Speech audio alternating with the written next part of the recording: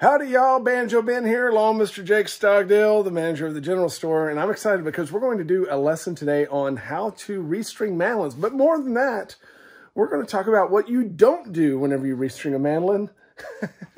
And we're also going to examine some different kinds of tail pieces. We're going to talk about different string choices, advantages and disadvantages of those. We're just going to have a good time here. So if you're watching on banjobenclark.com as a Gold Pit member, just scroll down. You'll see the rest of the video segments for you there. And if you're watching somewhere else, we would love to have you on board as a Gold Pit member where you can see hundreds of lessons just like this one. You ready to restring a mandolin? I'm as ready as I've ever been in my entire state of existence. Wow. Yeah. Well, then we must do it. We must do it. It is calling. Proceed we shall. Hey, Jake, we're actually going to start with what not to do. Okay. Folks, stop. Before you restring a mandolin, stop. If you've never done it before, and Jake, tell them what not to do. Probably first thing most of the time that you see people do that you probably shouldn't. If it's just a basic restring and you're not in need of any additional setup, you really just want to go through the strings one at a time, two at a time tops. You don't want to take all the tension off and then restring them all from scratch. It puts a little undue stress and wear on some of the parts over time if you do it that way every time. And you have to reset your bridge every time, and it can just be more work than necessary. That'd be the first thing. So if you're a beginner mandolin restringer, you do not want this bridge to move. And a lot of folks don't realize that this is free floating. It's just kept there by tension, right? Yeah, it's not glued or nailed down or nothing. Yeah, so if you remove all the strings, then that thing's going to fall off. Or if you even remove most of the strings, then it's going to have weird pressures on it. And if you touch it, it's going to move. And that's going to mess with your intonation and how the mandolin tunes and frets out. Even if you just loosen half of the strings, it'll slide to one side or the other because of the pressure. Yeah. The strings are fanned and they'll shift it. So right. So if that happens, it's not the end of the world. We'll help you get it fixed back. Now we know not to remove all the strings at once. So if we're going to remove a string, which side do you like to start with, Jake? Usually I'll just start with the G string, the bass side. It's closest to me. Okay. So we can start there. Now, how would you get to that string? Because it looks to me like you're getting blocked. Yeah. G string's blocked. Yeah. First thing I do, there's all different kinds of tail pieces, but we chose this one to demonstrate with. This is most common. This is the sheet metal, old Gibson style tail piece with a cover plate. Yeah. So what we're going to do is pop that off first. I'll show you how I do it. They can have a lot of tension on them. So I'll take a rag or something to save my thumbs because that is just thin sheet metal and it can dig into your thumbs quite a bit. And I'll use that for cushion, and I'll get on each side of those little wings there. And then I'll use my fingers here and just create a leverage effect. And you can move in kind of small movements that way.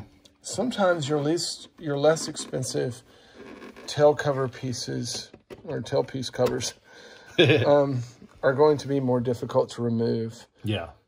Sometimes they're too easily removed. They'll fall off and you kind of have to bend these back. Yeah. But you've just demonstrated. Now this one, it looks like we uncovered some kind of rocketry thing here. Yeah, I think it was designed by Da Vinci. Yeah. So we have strings going everywhere. Yep. So if we start with our G strings, and we're going to start down here, and we don't have to worry about anything right now as far as strings interfering with others. Right. But what do you do first? I would just loosen that string, starting up here with the tuner. Okay. How do you know you're loosening it? Oh, you play it, and then you turn it. Okay, so you listen for the pitch to go down, of course, because if you go the other way, you're tuning up, then you can pop that string. Yeah. Which will be the same end result, I reckon. Yeah, yes, it will. And one thing that makes this a lot quicker that I like to use is one of these string winder tools. Those are cool. These are universal, too. It has a long section for guitars and banjos and stuff, and then if you go crossways, it's a short section for mandolin. So I fit this short section on there, and you can unwind that string in a hurry that way. And then once you get it to this point, you don't even have to wind anymore. I just drop it, and then I'll just unwrap the string like so.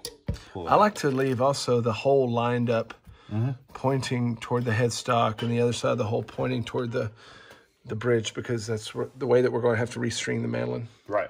Okay, so then you just pull it right off that tail piece. Then it'll just come off the hook. Sometimes, these hooks, they're just stamped out of those tail pieces, so they can, they can hang in there and whatever. You just work them out. Okay. Not a big deal. And so would you, if you're going to restring this whole mandolin, which we're just going to do one string on each side for demonstration purposes, but you would then take the other G string off? Not necessarily. I actually leave the other G string until I tune that one up.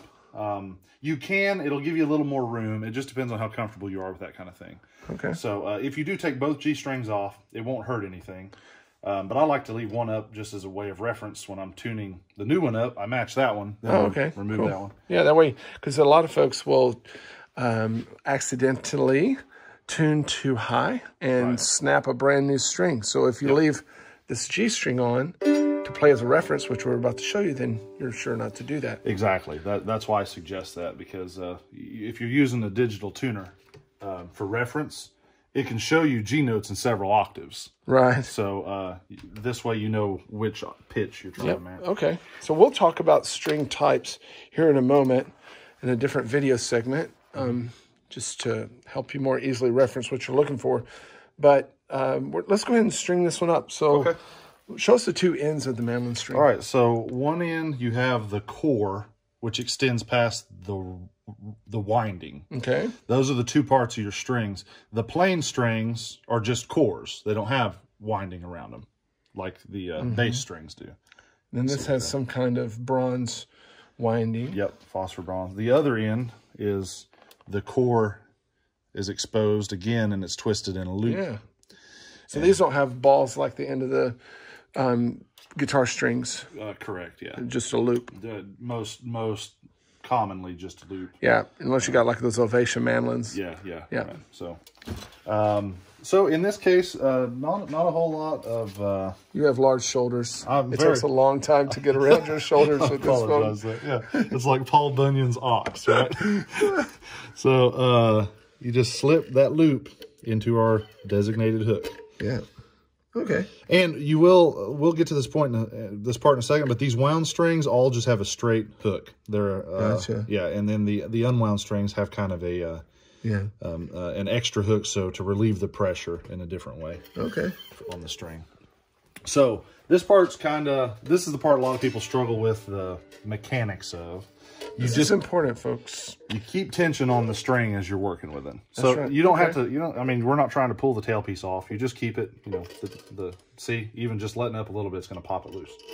So while we're going through the post and wrapping it and talking about those details, we want to make sure it stays in our hook down here. Yep. Otherwise, what you'll find is you wind it, and then all of a sudden you notice the string's not tight, and it's come loose, and you have to redo it. Yeah, and you haven't left enough slack. Yeah, and then you have to undo it and redo it, which isn't the end of the world. But so you're holding tension with your right hand as you thread through.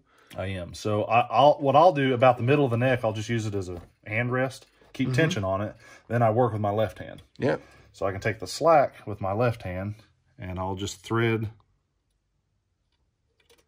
the core of the string there through that. And that's why Ben said it's easier if you leave them lined up whenever you take the old string off. Yeah. So, oh, wow. So how much slack do you leave here? This seems like a very important part. It is. So I'll pull it tight, and then I'll generally back it off about the length of the tuner. Hey, that's an easy way to remember. Yeah. So if you pulled it tight, and then you could even use your finger as a point of reference. Back to right there, and that's about the right amount of slack. Right. Cool. That gives you room to wind the string. You can see I come yeah, but once you get that slack measured out, even if it did pop off, you could get it started down here. Yeah, and then you could put it back in. Yep. True. Okay, now this is what everybody wonders about. The method I like is called the luthier's knot. There are other ways to do it. I prefer this way, so that's the way I'm going to show you. On all the strings on the left side of the peg head, on the bass strings, you're going to take this part, the slack. The tail. Yep. And you're going to wrap it around the post to the inside. Okay. Then I'm going to reach underneath this portion, underneath it, grab the rest of it, pull it tight. See that? Yep. Then, here's the part that really locks it in place. You just kink it back over the top. Ah, you go back the way you came. Back the way you came, over the top. And then we have a good luthier's knot. And all the while, I'm keeping tension. You see how I've wrapped this around my thumb. Yep, so that the string is grabbing itself. Yeah. And you're holding tension with your right hand. Right, exactly. Cool. Then, all that's left to do at this point is I take my handy dandy winding tool. And you're going to turn... Make sure. Yeah. Turn the post to where the string starts to travel to the inside of the peg head. Yep. If you turn it the opposite way, it'll wind to the outside, and things aren't going to line up correctly, and it's just going to be... Yeah, I want you to notice, folks, on all these strings over here, they all wind to the inside, and all these posts over here, they all wind to the inside. That means they're going to be traveling around the post in different directions. So all four on the left side do it the same way. All four on the right side do it the opposite way. Right. We just continue that. Now, you know, where I've got my index finger here, I will guide the string as I wrap it to wind down the post. Down the post, not above it. Right. That's important. So you'll see we go just under our previous wrap. And we just keep going. And then start pulling the tension, the slack out of your right hand. Then at that point, you can just kind of guide it into the nut slot. That's right. And then we make sure it's in our bridge slot down here too. Yep, so you'll want to correct that. Yeah. Before it gets too tight. Right. There we go. Okay. Now, that's another advantage, just real quickly, that's another advantage of doing one string at a time is there's no mistaking which nut or bridge slot it goes in. Right, because you can do that. I've even had them, you know, we set everything up here before we send them, and it's not uncommon to get them from the factory where they're switched. Wow. You know, so we have to redo them. But now, the nice thing about I have my reference, while I'm turning it, I just strike both strings together until they match. Bam. Now what do we do with that tail? Well, you can have surgery for that kind of thing, but we just nip it off. So the string winder tool I was showing you has a string cutter. Diodario is really handy. And so how close do you cut it? I cut right as close as I can. If you're using this kind, you probably won't do this, but with some of the, you know, just side cutters and standard wire cutters, you can accidentally cut the string that you just... I've done it before. Yeah, you want to be careful with that, but just take the loose part and kind of rest this against the post at an angle. I kind of angle it at a 45 to make sure I'm not cutting any of the string below it. You just squeeze it until it's gone. Okay. And there's hardly anything left sticking out, just a little bit. Yeah. And that's important because if we leave a long tail out, man, those things will grab you, won't they? Yeah. Yeah, they'll carve you like a Thanksgiving turkey. Yeah. Okay. So let's go ahead and look at doing, just really quickly, doing a string on the other side. Okay. And I'll put it in fast motion here as you take it off, and that way, because we've already talked through it, and that way it'll speed it up a Yeah, little bit. it's the same thing, it's just the opposite. Okay. So go ahead. Okay. Of course, turn around your shoulders.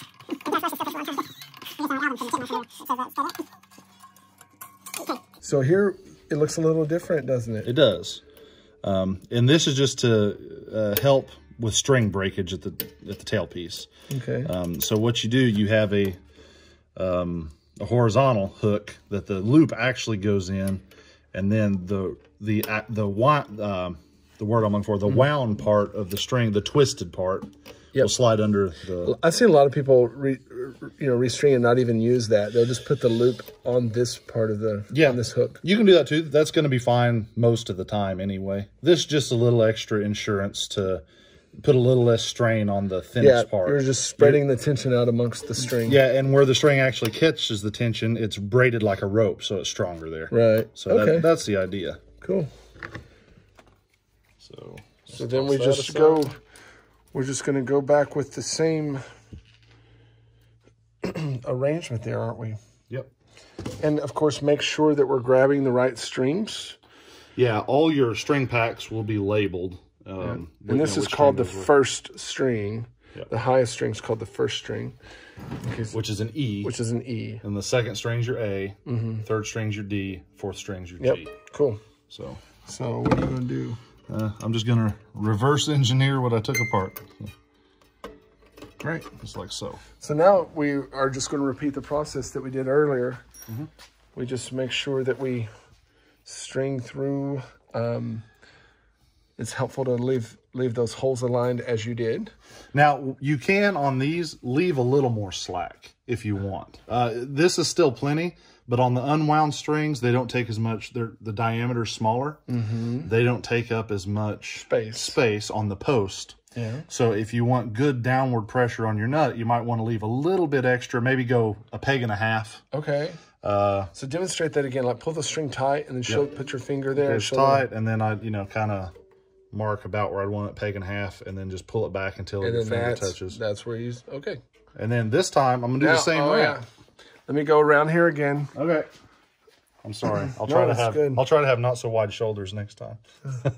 So you pull it to the inside. Inside of the peg head. That's the key. Then we're going to go under. Pull it under the actual playing surface of the string. Pull it tight around the post. Pull it tight there. Don't leave any slack. And then kink it immediately back over the string the opposite way. Okay. Now it's locked in. Yep. So now you just have to worry about keeping pressure on. Yep. Make sure that it's still on your pegs down here. Yeah, and the treble ones don't often slip out as much as the bass ones because they're locked in extra. Then we're going to do the same thing. We're going to wind. They're going to turn the opposite way this time because you want them to go to the inside of the peg head. So we just wind it up, and I'm using my fingers still as a guide to make sure that it tightly winds down the post. Gotcha.